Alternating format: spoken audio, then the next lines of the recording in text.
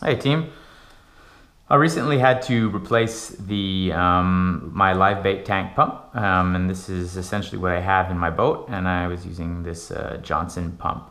This is actually a brand new unit, but the nice thing about these Johnson pumps is that they actually have, it's a cartridge system for the actual pump motor.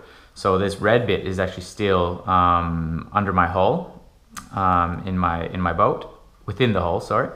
And all I had to do to take it out is I flick this little tab on the side and spin it, and then I've got the motor. So this one here is a brand new one. I've got my old one right here, and I also have the switch that I was using to flick it on and off, because I really wasn't sure where it was failing. So to show you how I figured that out, I got my multimeter here, and I've got it here flicked on the continuity symbol, and it's pretty easy. I just connect the wires together here, negative, positive, and it should go much lower than 1. It should actually kind of approach 0. So far nothing, but it's possible that the switch is in the off position, so I'll flick it on the other position, and we'll try that again, and still nothing. So definitely there's an issue with the switch here. But it also felt like, even when it was starting to fail, that there was potentially something with the pump. So I decided to also take the pump out and give that a go. So we'll touch the wires together as well. And it's kind of dropping. It's like around 600, 650, which is not very good, because you want it to be much closer to 0 than that, which would probably explain why the pump was kind of starting to sound weak as well.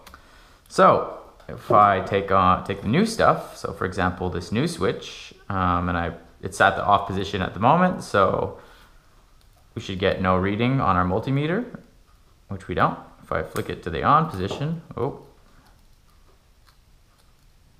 I can get these to touch, there you go, a nice reading of 0. So it's a nice healthy switch, brand new as it should be.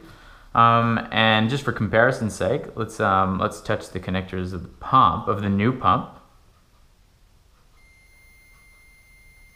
There you go, a nice and healthy pump. So I figured out by using the multimeter that, that it was both the switch and the actual pump. So I went out and bought my $10 switch and my $40 pump, and all I'm going to do now is take this out, and I can keep this or dispose of it, or keep it in case I want to swap the actual shell of the pump, and then slide this one into the current pump casing.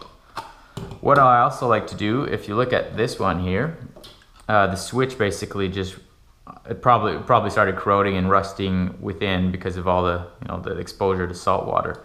So I like to use type A grease or natural lanolin, which is basically wool grease, so it's derived from sheep's wool. It's natural and quite nice and sticky and thick.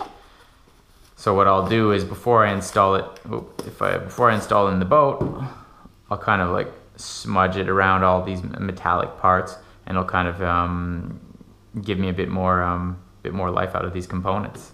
Cool. I hope that was helpful.